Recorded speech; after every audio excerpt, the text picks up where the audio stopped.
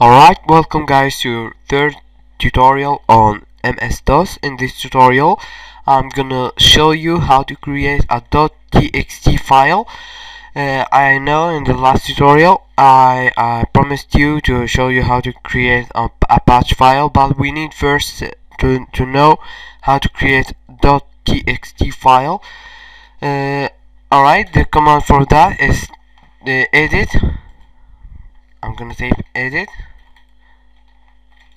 and a new menu will pop up.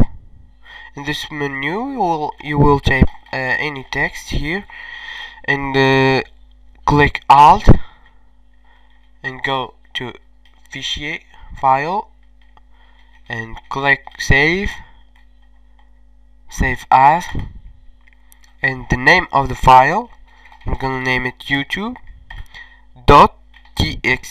It's very important to type .txt. Alright, click OK and click alt again and click quit. Alright, now I'm gonna type the command dir to see what is inside the YouTube file folder.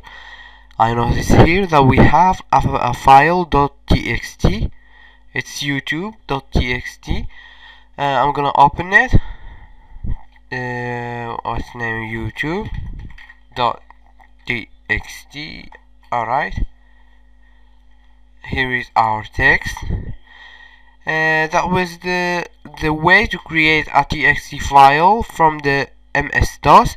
In the next tutorial, of course, I'm gonna show you how to create a patch file. It's very useful and very interesting thing to learn. The last thing I want to show you the command tree.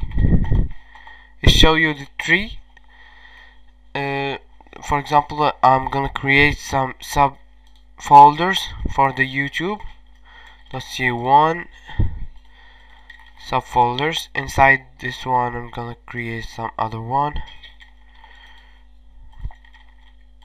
For example, the other one.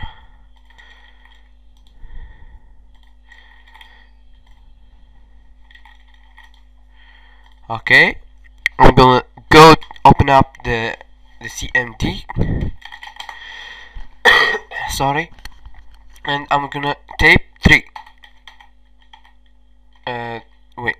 Yes, 3.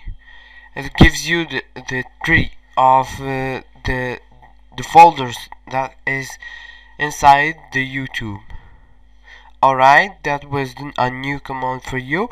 Next tutorial, I will show you how to create a patch file, and don't forget to subscribe, and see you next tutorial.